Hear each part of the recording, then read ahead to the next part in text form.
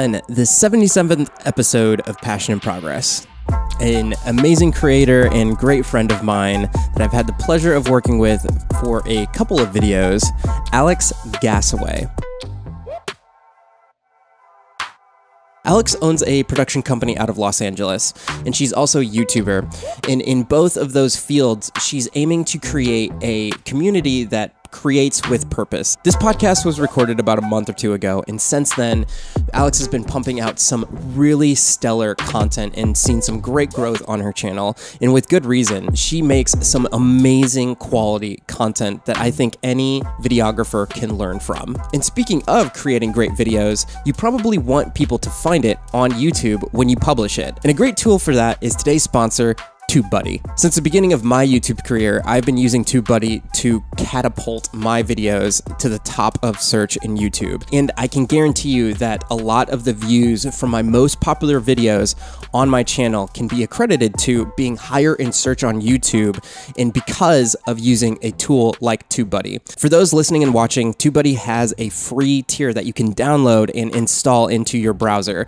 and type in and see how your keywords rank in search on YouTube. It's hands down one of the best features that I can recommend to anyone. What I try and do when utilizing TubeBuddy is look for keywords that score at 70 or higher in search on YouTube. And for the listeners and watchers of this show, if you want to download TubeBuddy for free, it's an amazing software. Just go to tubebuddy.com/progress. That's tubebuddy.com/progress. Also, for those that are just watching this on YouTube, as an incentive for people to go listen to the podcast on iTunes, Spotify, Google Play, any of those podcast platforms, I'm going to include extra segments from our interview that will not be available in the YouTube video, just as a little incentive for people to go listen to the podcast. All right, let's go ahead and hop into the 77th episode of Passion in Progress with one of my great friends and amazing creator, Alex Gasaway.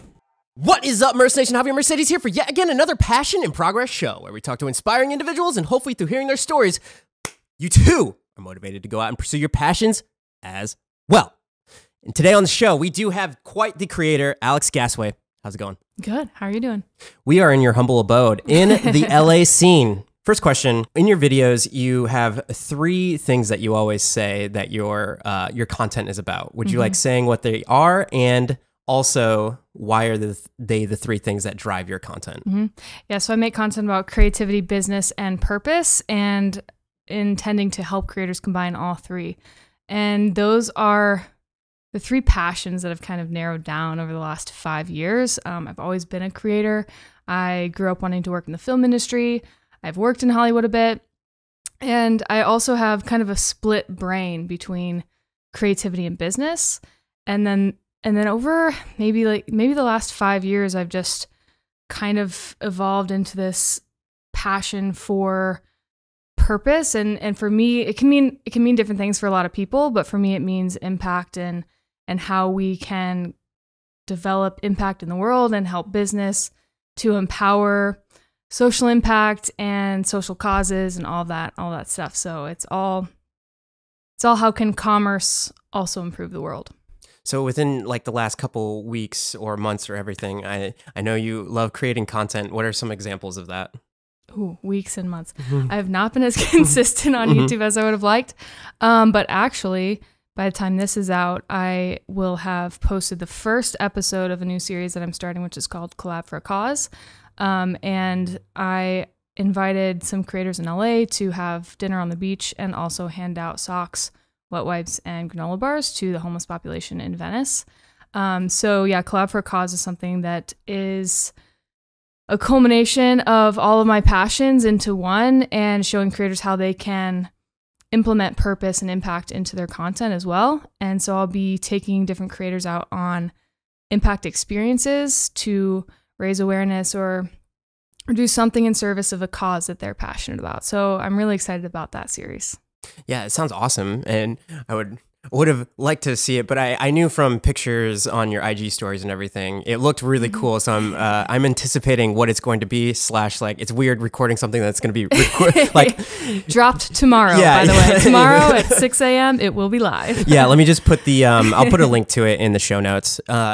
One of the big things that I love and that I've done with you is the collaboration. That's what you just mentioned. What does it mean to you to collaborate with another creator? Because I think that's like the biggest, I don't want to say like dopamine rush or whatever it is. It's like you breed creativity when you're around other people that have those like-minded focuses and everything. How does creativity manifested itself in yourself as well as like when it comes with collaboration? I think it's the most fun part of our jobs is couldn't agree more. Like I think we all agree on that, and which is why it's so exciting when we all get together, because it's such a solo job for the most part, you know, unless you're working in a production company with a bunch of other people. If you're creating for YouTube, it's usually a solo endeavor. So getting together and collaborating is really fun. I actually will kind of spin that back, but getting together in general, right? Right now we're all here because of Vid Summit. Yeah. It's going to be a blast. We're going to meet a ton of new people and it's going to be really invigorating. And that's one way where we get to just like breathe that creativity, right? And just flow ideas and just talk about the platform and talk about our ideas and all that good stuff. But collaborating like with a specific purpose in mind, I think is something entirely different, and gets at least me motivated and excited in a different way, because you're actually working on something that you're going to put out together, which I think is a really fun aspect of YouTube. Can you talk about your previous collaborations, like the lightsaber video or anything like that? Yeah. Like, I know a lot of production went into that. So I guess let's start off with that one. And I think that's one of the great things about your channel and how you incorporate others in your content. Yeah, it's what I love to do on the channel. So I made a Star Wars May the 4th video, and it was Sony versus Canon, which in and of itself was like a dream come true for me to just make a lightsaber video. I'm just a huge Star Wars fan, so that was really fun.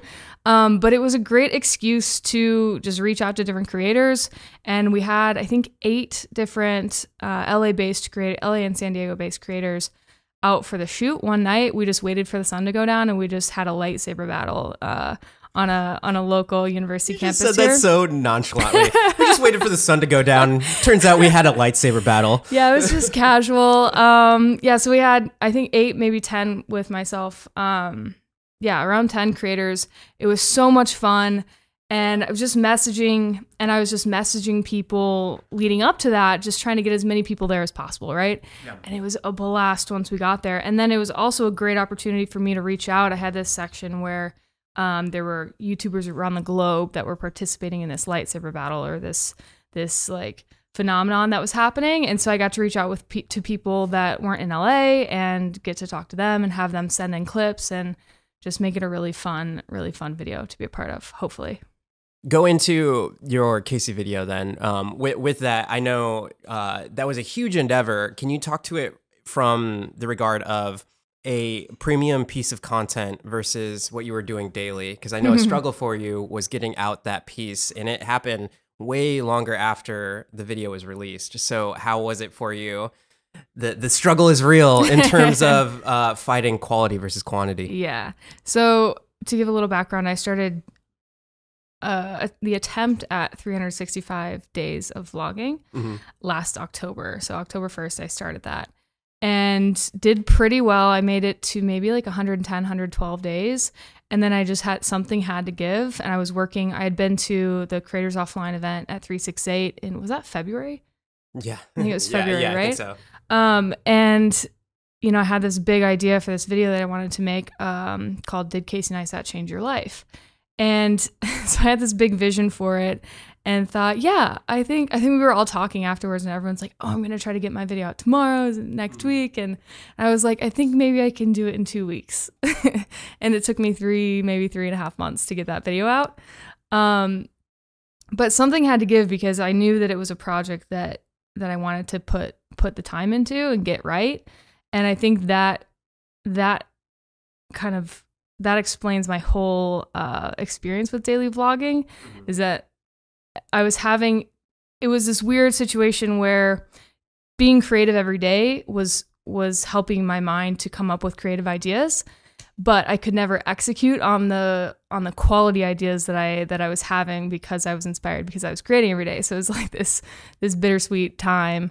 And so the Casey idea was really the first one where I was like, okay, I have to I have to just go for this one. I have to take the time, and that means I can't put out a daily video, and that's going to have to be okay. Like I said, I think the struggle is real there, where you, at least for myself, when I went daily for a month, I had the same exact opinion of, man, it just feels great. Like your creativity just goes and you start coming out with all this kind of content that you never would have came out with, but the time and implementation of it. I will say, when you are doing daily though, that margin starts to get smaller and smaller. You find creative ways to reach your ideas faster. And if something isn't working out, you find some like from A to C as opposed to hitting A, B, and C, all that kind of stuff. Yeah. And the reason I ask is because you released a video right before the Casey video, which was the perfectionism trap. And it's almost as if you wanted to release a video that was explaining to the world what you were going through, making that Casey video. Is that true? Yes, absolutely. Because I think by the time I released the perfectionism trap was maybe, I was like 2 weeks behind on daily vlogs because I had been working on this video. So I was like, okay, maybe I'll get this out soon. So maybe 2 weeks from now, I will have another video released that will explain why. But then it was like months later anyway. But perfectionism. And I think daily vlogging was the best way to possibly get over perfectionism. And I found over the last 6 months, not daily vlogging, that I've like slid back into that perfectionism trap. But if anyone is looking to get over that real quick, daily vlog, that's the way to go. Yeah, daily anything, like, I mean, even in podcasting or anything like that, if you set a goal to be consistent, because of that consistency goal, you start to obtain a better grasp of your content in general. And especially with this podcast, by coming out with it every Wednesday and like sticking to it, I'm like, so much beyond where I would have been if I was like, oh, I have these guests, and like, what happens if I don't have a guest? Then I have to do something. And turns out sometimes those are my most downloaded podcasts, which is crazy when you think about it. But that's, what's the phrase? Constraint breeds creativity or something like that.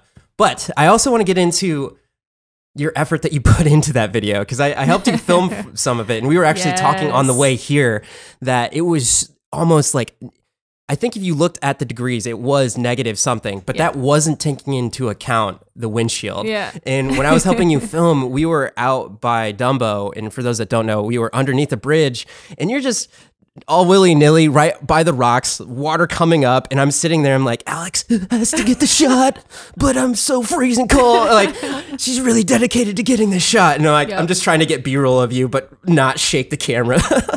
Can you go into everything that you did to accomplish that video? Because it was an amazing video. Thank you.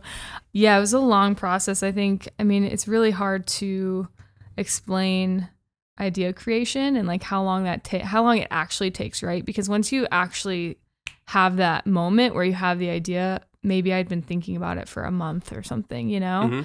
Well, maybe not, because I don't know that I knew a month, and maybe I knew right at a month in advance that I was actually going to be at that event. So, you know, from that moment that I knew I was going, I said, I have to do something really cool. I'm there, right? I've never been to New York. It's going to be fun.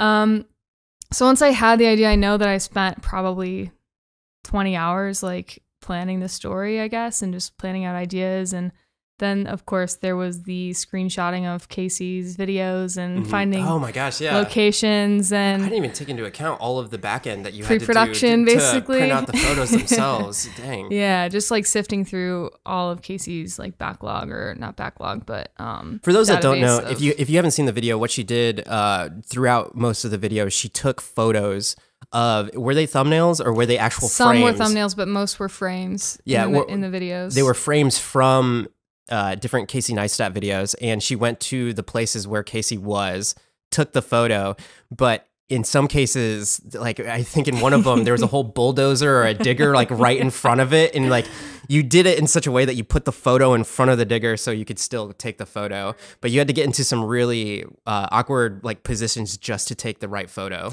Yeah, it was quite the. I stand by that is the most amazing way to explore a new city. It's just just to have like a mission like that. It was so much fun. Yeah, but it was complex. It was definitely difficult. And there's actually an Instagram account that goes around the world and finds Hollywood locations and takes photos of the locations like that. So were you inspired by that? That's where I got the idea for that part of the video. And I'm constantly, like, I still see them on my Instagram feed and I'm just like, how are you guys doing this? Because I did it for 3 days and I almost died. Like, it was so difficult because there's, you know, you're trying to match the lens that he used and you don't know what lens, what, you know, millimeter he's at. But yeah, so that was a really fun aspect of that video, to be able to ask other creators like yourself to meet me out in New York and help me track down these weird locations. And everyone's like, what are you even doing? Yeah. And I have to give a huge shout out to Gabriel DeSanti, because he found at least half of those locations for me, because he had done work with Dan Mace that Collabing. summer. Yeah, so that was a huge help. But in terms of, the amount of work that goes into a video like that, I mean, I spent 3.5 months on it post-production, and just, you know, finding the story and seeing what you have and sifting through that footage from 5 days in New York, right?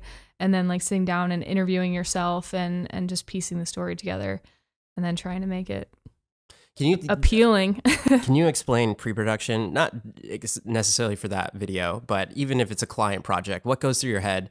Because I know you're very organized when it comes to shot lists and other things, like making sure you get the things that you need to, just breed it over years and years of experience. And I know it didn't start out that way. And like, you even have videos of you reviewing your very first video, right. But what goes through your head now that could help other creators out there when it comes to any idea that they want to get from head to, I was going to say head, shoulders, knees, and toes, but from head into screen? My pre-production process can vary so much, based on almost like the budget of the project, right? But I'd say the most important piece to pre-production is having an idea of your story before you shoot. At least for me, I always try to have an idea of how I'm going to piece this together. And some people think in terms of like visually, what's your shot list? I don't usually have a shot list unless it's like a project where we're storyboarding and I have like more of a team. But yeah, just knowing what that story is going to be, having a larger vision before you shoot, I think is the most important part. And it's something that I lacked for a while before I had that realization that's what's driving the video, right? That's what's gonna keep your audience watching, is story and emotion. How about a specific object, specific action, wide shot, mid shot? Like what goes through your head when you need coverage of a scene? I'm like really making you think. No, these are great questions. These are things like where you don't even realize what you're doing. You don't recognize your own superpower and knowing what you need to get. Yeah, I mean, I'd say in terms of like actually knowing how to shoot a scene is just get as many angles as you can. Multiple angles is usually the thing that makes something look less amateur. So if you just got one angle on one scene, and that's going to make it look like a more amateur project versus, I mean, Hollywood films, minimum it's 6 angles, right? On just a simple 1 minute scene of dialogue, they're going to have 6 camera angles on that, right? And that can range anywhere, you know, up to 100 for an action scene. So if you're wanting to make something look cinematic, be engaging to the audience, I'd just say multiple angles. Yeah. Favorite shot that you've had recently where you're just like, this is a banger? Oh my gosh. I just did, for another series that I'm working on for my channel, I had my friend Jake Frew out. He's a new full-time van lifer, and he was staying here for about a week and got some good bangers in there. For the audience that doesn't know, could you explain what a banger is? It's just something that, how do you explain what a banger is? I just want to see what you call it. Just like this rad shot that you get really pumped on when you see it back, right? When you play it back and you're like, fuck yeah, that's good. Before we came over, we were watching a Mango Street video and they used the term shutter butter, where you have a shutter speed cranked and you do slow-mo and it's buttery footage. So how's it today? Like because I know you've been creating for a long time. How do you see your your transgression, or how you've been from where you started YouTube to where you're at today? Because I remember when we were shooting the Casey video and I was interviewing you about stuff, you're just like, yeah, you're like, if you look back at my back catalog, there's just like, I don't know what I would show, because I was like asking you like, oh, what should I ask you about? Oh, I think you asked what my favorite videos of my, you of can my come own on up YouTube. with I was one. like, none. And then Yeah. after you release the Casey video, you're like, yay, I have one. Yeah. But how, like, I think a lot of creators can relate to that though, where you just, when you're in the thick of things, you just don't know where you're at. And I love the journey throughout all of the creation. And if I were to go back and look at my own stuff in the beginning, there's still some things where, like, creativity wise, I was like, I don't even think I could have thought of that again, just because of the constraints. Maybe I only had a cell phone or something like that. But in terms of your journey from then to now, where would you say you've been, and like, how do you, I don't know, you appreciate where you've come from? I don't go back and look at my videos very often. But as far as my journey on YouTube as a creator, I think what I'm most proud of is where I am now, and where I, when I record, or when I turn the camera on, even though I'm not daily vlogging, when I do turn the camera on, I don't find that there's this lack of comfort in front of the camera, even though I'm not doing it anymore every day. Yeah. And that's a huge step for me. Because turning that camera on initially was probably the hardest thing I've ever done. I think a lot of people can relate to that, for sure. Yeah. So just like looking back on those videos, I'm like very proud of that person for even just doing it, because I'm only here right now because she did, Yeah. I don't really know if that answers your question, but yeah, I'm just very proud of that journey, and would encourage anyone to take part in that, even if this isn't a long-term goal, even if you don't want to be a content creator. It's like public speaking. I mean, it's just, and doing it often and speaking to no one and everyone at the same time is huge for just self-development and confidence. So yeah, I love that journey. Yeah. I've been asking this question a lot during the podcast. What has been your best investment in the last year? And it can be personal, it can be business, it can be anything. My best investment was either just time and commitment to doing that and doing YouTube, or the flight and hotel to New York in February. Oh, wow. Yeah, I'd say maybe that one. Just straight up making the decision to go out there and do it. That's a very good, it's like tying everything together, like making that one piece of content and like proving to yourself that you could put that thing out there. Right. And in hindsight, I'm curious, what is your opinion now on content for quality versus quantity in regard to your experience? I think they both serve different purposes. I have no regrets for going daily for 110 days or whatever. I enjoy quality content that I can take weeks on more so, and like have more of a planned out situation and collaborate with people, because that's really what I'm on the platform to do, is to collaborate with people and build relationships with creators, really. But I mean, even as someone who consumes YouTube, like daily, I love watching daily vlogs, that's why I decided to daily vlog, because, Casey Neistat, but then like I really ultimately decided that because Cody Wanner was so entertaining and I loved watching his videos at the time. So it's not like I have this idea that I only want to watch quality content. So I think both have their place on the platform for sure. Yeah, I remember. And quality doesn't always mean like high production value either. I mean, story and just engaging your audience can be done with an iPhone and, crappy audio sometimes. So yeah, I remember I was sitting in my edit bay at the Chive and perusing the YouTubes, and then Cody had one of his jumping videos where he's just like, "What's up?" And I was like, "Who is this guy doing all this energy?" And then I just got trapped into a whole like whatever span of watching. Yeah.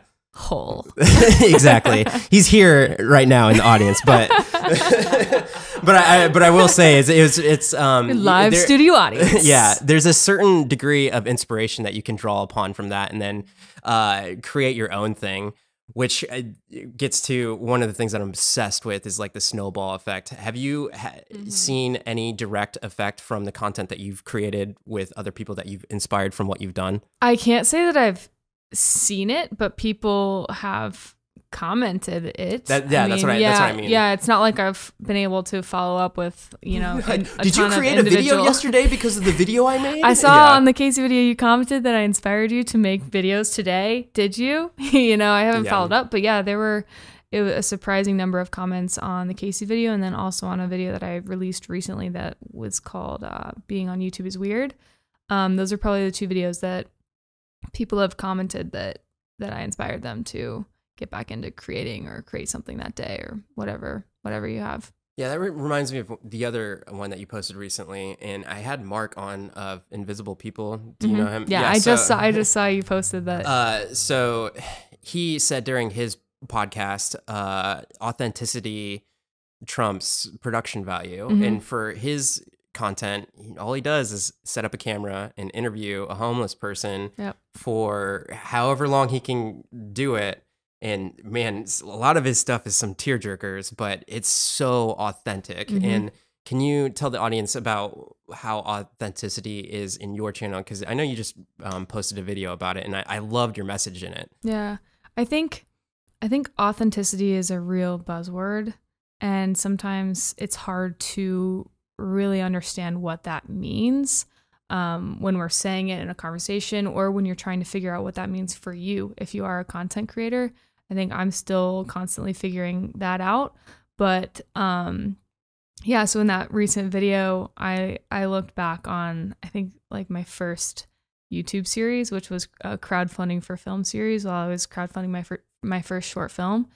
And it's like jarring to like watch it because I'm like trying to be really high energy and I'm just, what's up, Merce Nation? Javier Mercedes exactly here. Like that's picture Alex doing that and I'm like, holy shit, like what was I doing? But it was like I was trying to find my voice, and I think you can only find your authentic voice in front of a camera, at least, because it is so in your face and it's so different from what we're used to. You can only find your authenticity by practice and by getting to the point where you're comfortable and confident to be in front of an audience and be actually yourself. I actually always think about one of my daily vlogs. I was incredibly sick. I was just sick as a dog, man. I was just like, I crawled out of bed, got out to my studio. I think it was Thanksgiving, and I just laid on the floor and just recorded my vlog. Like of you on the floor? It was like a 1 minute vlog of me talking to the camera about something. And I was like, I'm so sick. This is so dumb. That's dedication though. Yeah. But I was just like, I had no energy to like not be myself. And then my friend Adrian Ritchie commented and was like, I think this is the most you we have ever seen on camera. And I love it. And I just remember that because it's like, just like, that was me raw. Right. And so but you have to find that comfort in being yourself. Cause I think we all struggle with that every day of just being comfortable being our true self in front of other humans. So yeah. You just got deep metaphoric on the podcast there. I think it's so true. I think there's also a little bit too of energy that needs to be brought because of, and what I mean is energy that needs to be brought above the level where you think you are portraying on camera. Yeah. Because at least when I get back into the edit, I look back, and if I wasn't so energetic and I wasn't really projecting myself at the camera, I feel like I'm like throwing myself at the camera, but like not like that. But if you don't overdo it just a little bit, it doesn't come across on the camera. Would you agree? Yes. You have to find that like medium. You have to find that level and play with it until it's like, yeah, that's me. It's maybe me, just a little bit more energy, but it's still me, right? Because YouTube is a tough game as well. So you have to be engaging. I mean, you want to entertain your audience and keep them watching. So yeah, you can't be dull, but you can be yourself. I think Adrian, the other creator that you brought up, she's been on the podcast, but I think she does a really good job at it. I think the peak of somebody just doing a amazing talking head video is Roberto Blake, and just how he can make a 30-minute video and just sit there and talk. And I'm like, I'm hanging on every single word. Has a lot of like, but he has a lot of energy when you talk to him in person. You know, he's just got like a I don't know if you want to call it a flair. Like he just is. I would also say like Gerald Undone. Yeah. Is like very just like, and I don't think he even puts like music in his like tutorials and stuff and reviews, and he's just like so straightforward, and you're still just like, yes, I want to hear everything you're saying, right? Yep. Yeah. Favorite creators other than yourself right now? Definitely myself. Becky and Chris all day, every day, man. Also talk about authenticity. Yeah, they knock it out of the park. Mm-hmm. I just love watching them. They're so engaging. Becky's just an incredible storyteller. Gosh, I love Method Box stuff. if they ever upload, you know, they're also here. Always waiting for their uploads. Yeah, no. Gosh, I haven't been watching YouTube as much because I've been traveling since July, but it's been. Can you talk about crazy. that too? Because I was actually just talking to Cody about this. Do you have an inkling in the back of your head, or so? Like for me, it's like in my gut. If I haven't posted something for at least 3 days, I'm like, like I want to hit that upload button. And part of that comes from a history on my channel of going back to consistency. When I made a effort to consistently post, that's where the videos that blew up the most. It was just because I was constrained by creativity. Like I had to get a video out, and those videos are the ones that like did the best. And it's kind of backwards sometimes that those are the ones that took the least amount of production value. And then, but sometimes I think coming back to authenticity, that maybe those were the most authentic just because I had to do something and there was like, here's this thing. Them out, like you're just rolling with it, right? Yeah. So how does it feel for you when like you haven't posted something for X amount of time? Well, that's happened a lot over the last few months, and it does. I think you kind of lose if you say I've gone without a month without posting. It feels really crappy. It's like, I don't mean it as a knock. No. I mean, no, I uploaded 2 weeks ago. Come on now. No, but if in the last 5 months I've had a month where I didn't post, it feels like shit. And you're just like, crap, I need to get on there. And then you have like 10 videos that I've shot, but it's going to take too long to edit it for me to get it up in the next 3 days or whatever. So it's like, okay, what's my new idea? All right, let's shoot it and get it up. It's stressful, but I think when you go a month without doing it, you almost like forget about that gut feeling that you're talking about without the 3 days. For me, it's more of when you do finally hit upload, you remember how good that feels, right? So it's not necessarily always like the negative motivation for me, but like I want to hit that upload button again. You know, it's like that feels awesome, and it feels like you've accomplished something. It's a I really didn't even rad think feeling. about that. I think it's what you just said, accomplishment. I think it's the sense of accomplishment. Oh my gosh, yeah. Like for me, even just like even talking about this, it's the idea of putting something out into the world, and if I haven't put it out and I haven't hit upload, there was a meme that I saw recently where it had 4 squares, and the first square was coming up with a great idea, like the ideation of it. Next one was like recording it or something like that. Next one was editing it or like trying to implement it. And then the arrow goes from that third box all the way around the fourth one of actually finishing a project or hitting upload or whatever that is, and going back to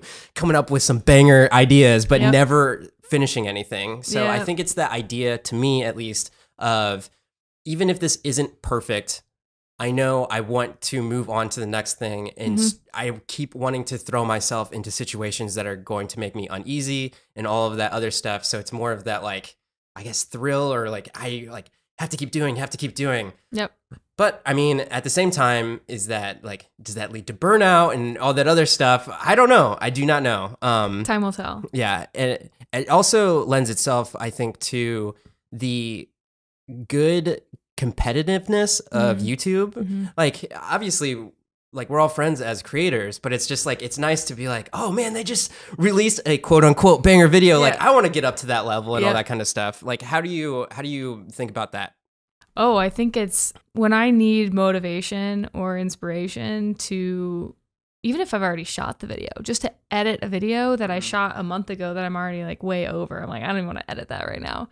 I just watch like some of my favorite creators, right? And it's like, yeah, they just crushed that video. Yeah. Like I want to do something awesome like that. So I think it's such a fun space to be a part of because it is slightly competitive, but it's such a wide open space. There's plenty to go around and we all get to just inspire each other and keep rolling with it. But I think what you said earlier about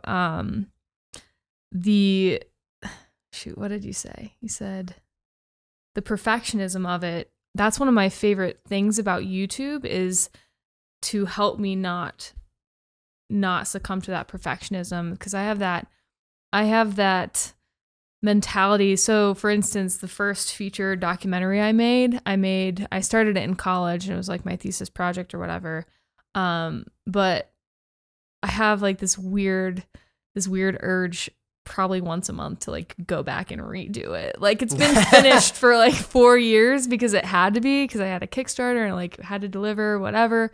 But you watch it now and you're like, oh my God, this could be so much better. Maybe I should just fix it a little bit. It's like, no, it's done. Right. And that's the same thing with every YouTube video. Like these are ideas that would probably just sit on a hard drive forever unseen if it weren't for YouTube and if it weren't for that upload button. Right. I think that's the most beautiful part of the whole platform in my mind. Yeah. Boom. Personally, just being here, and this happened in New York too. When when you're just surrounded by so many creative people, you just there's like this dopamine dump that just like, oh, I want to create. It's so awesome to be surrounded by so many amazing individuals. Like just like saying like, well, I was just talking to Cody. I was just talking to like Method Box and everything. But he brought up, I brought up going to Italy, and there's 5 vlogs that I have not made from this Italy trip. That's just like what you're talking about. It's been on my hard drive for like a year. And I brought an extra hard drive to back up all the podcasts that I have here. And it just turns out that those 5 extra vlogs are on that backup hard drive. And I started like looking through the footage, just like, man, this is some cool footage. Yeah. But being here, I'm like, man, I want to make this thing now. And maybe that's what it takes. Just being surrounded by so many people, you get the osmosis of like, energy flow. I don't even know what that's called, but just drawing in the energy. Yeah. It's when you think about how other people get things done, other non-solo entrepreneurs or creative entrepreneurs, people that work in regular jobs. They have an entire team usually surrounding them. You're working in small groups, you're working with a team, and you all draw energy from each other. You hold each other accountable. You're doing all these things. It's like that's something that we do not have as usual solo creative entrepreneurs, right? We don't have colleagues. And so as often as we can draw energy from each other, I think that's going to benefit everyone because I think that's how humans are meant to function. So it's a bit unfortunate that we're all not like on a college campus together just doing YouTube. Could you imagine if like everybody was in that close proximity? Oh my God. Oh my gosh. It's like we'd either get everything done or nothing done. I don't know which one, but I think there'd be so many quote unquote bangers. I think we get a lot. We'd be making some bangers and mash. A lot. Let's start to wrap it up. 2 questions I ask at the end of each podcast. Why do you do what you do? Yeah, I should have prepared this. I know you always ask this question. Why do I do what I do? I mean, I think that's it's kind of a loaded question because I do a lot of things at this point in my life. I still do a ton of client work. I'm pursuing, YouTube and personal branding, but I'm also building a software company. So I'm going to answer this from the software. No, because we've been talking about YouTube. Okay, I got it. I've got this. I guess I consider myself, in some parts of my life, an impact filmmaker. And I do that because I know that storytelling is the most powerful way to get a message across. It's, I guess, the only way to get a message across, and visual storytelling is the most powerful, I guess, is what I would say. And there's just so much in the world that needs improving, and I want to be a part of that solution. So I guess that's why I do what I do. Yeah. And whenever I ask this question, I always like to stress that I feel like you don't have to have something set in stone. Sure. Like for me, at least, I'll think of that question as when you go to a cocktail party and somebody asks you, what do you do for a living? And sometimes you could be like, I'm a YouTuber, or I'm a video editor, or I like, you gauge the situation. You cater and then, it to the event you're at, right? Yeah, exactly. And the reason I bring that up is because it's more about day to day, like, oh, like you can switch your why, but like, I feel like there's still, in and of itself, who you are as a person can transgress like from day to day and can be a through line throughout. For sure. But like, maybe why I did what I did today is because I had to pay the bills, you know, like legitimately, like I had bills coming up and I needed some money. So yeah, like that whole thing. For sure. But yeah, I in your content in general, I love what you do just from the content creation side, but you're also creating to create an impact, positive one, which is awesome. Other one I always ask at the end of each podcast, which I feel like I've probably asked you this on the other times I've interviewed you, but to get from, let's say, the very first upload that you ever did to YouTube to where you're at today, what's some advice that you could give to some creators? Relentlessly practice. Love that. Yeah, that's it. That's all I have. Super simple, but that's like, it kind of sums up what we were talking about. Yeah. If people wanted to find you, where would they go? Yeah, my YouTube is Alex Gasaway, Gasaway. I'm sure you'll put it in the show notes. And Instagram and Twitter. Instagram is Alex Gasaway and Twitter is I am Alex Gasaway. She's doing some awesome things on all the platforms. You should check her out. Dope. And if you wanted to share this out with a friend, it would be awesome if you did, but it would be even cooler if you were to take out a pen and paper in a parcel and write down the link to this podcast and send it to one of your relatives and say, hey, you should check out this podcast. I'm going to keep saying that at the end of every single one of my podcasts until somebody does it. And you could tag me in that at Javier Mercedes X, and I will be so happy for that day. Epic. Yeah. Until next episode, thank you so much for your time and inviting us into your home. I hope you're out there living a life of abundance. Thanks for having me.